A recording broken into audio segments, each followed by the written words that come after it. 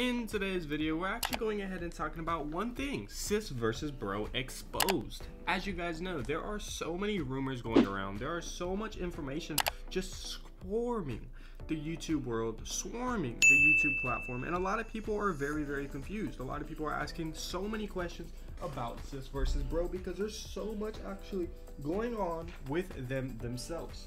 As you guys know, they are two very popular YouTubers. They have so much clout, they have so much fame, they have so much money. So it is definitely a very interesting topic. If you actually go ahead and look up their YouTube channel, they are very impressive with the views and subs. A lot of people question their actual success. A lot of people say, are they real subs? Are they real views? Nobody necessarily knows what it is realistically, because they have 7 million views on their videos. Like, they get millions of views every single time they post. But a lot of people are exposing Sis versus Bro and saying they are losing passion. They actually are losing passion on their Sis versus Bro channel. It's actually insane, because why would they just stop posting on that channel? Did they get as much money as they wanted and then stop posting on that channel? Is it a once a month thing? They haven't really answered people's questions. It's definitely something that a lot of people have been very shocked by and don't necessarily know what the actual cause is of the actual channel. It's crazy because Karina actually has more than one channel. They have so many channels. They actually might be money hungry. It's actually kind of crazy. As you guys know though, let's talk about it.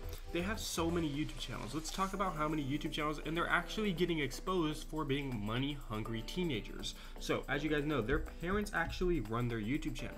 Since their parents run their YouTube channel, they actually are obviously going for the money. Kids don't really care about money too much. They don't really care about anything besides what they can achieve and what they can get. If you actually look at their YouTube channels, they actually have so many of them. So it's crazy. Since they are money hungry, their Sis versus Bro channel actually has 14 million subscribers, which that is very impressive. I am not blaming them. I'm not doing nothing. They can be as money hungry as they want, but the community is finally catching on. They don't really post on this channel anymore, and it's made them millions of dollars. This channel has 14 million subscribers with 360 videos. Now if we go to their channels tab and look at all of their channels, the Gamer Girl channel actually has, which this is Karina's quote unquote gamer channel, she has 5.23 million subscribers. Then I kind of question it. Well, is she posting content daily? Well, on this channel, it seems like she is posting kind of frequently, every few days or whatnot. Then when you actually go to Ronald's gaming channel, his gaming channel is called Ronald OMG. And I also look to see if he's posting frequently. Every other day, maybe 4 to 5 times a week he's posting, so it's pretty frequent. Then I go to Ariana Plays, which this is the baby channel. This is the kids channel. It has 9,000 subscribers. I'm wondering, is she even playing games? But she's not really posting content. She's only posted one video 2 days ago, so I guess she's just starting her channel, but she's literally a baby, so that's obviously ran by the parents.